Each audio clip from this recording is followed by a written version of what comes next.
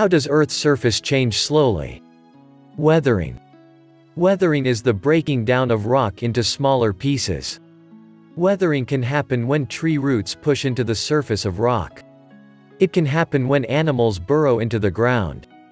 Weathering is often caused by patterns of freezing and thawing. First, rain falls into cracks in rock and freezes.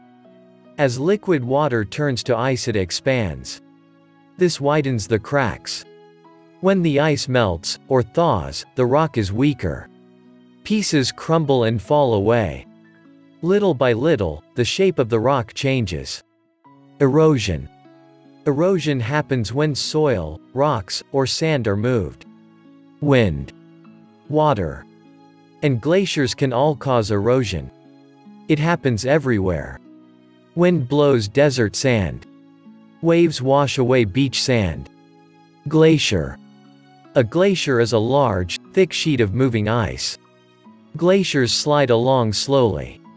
As they move, many glaciers cut paths through the ground. Glaciers also pick up pieces of weathered rock, sand, and soil. Glaciers push or carry the rocks and soil as they move. Sometimes glaciers move enough soil to form a whole island. Soil moves around. As a river flows, soil and rocks are swept downstream. Now, there is less soil on the riverbanks, and tree roots may be uncovered.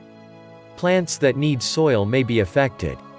Without the support of their roots anchored in deep soil, the trees might fall. As soil is washed away from a riverbank, it ends up somewhere else.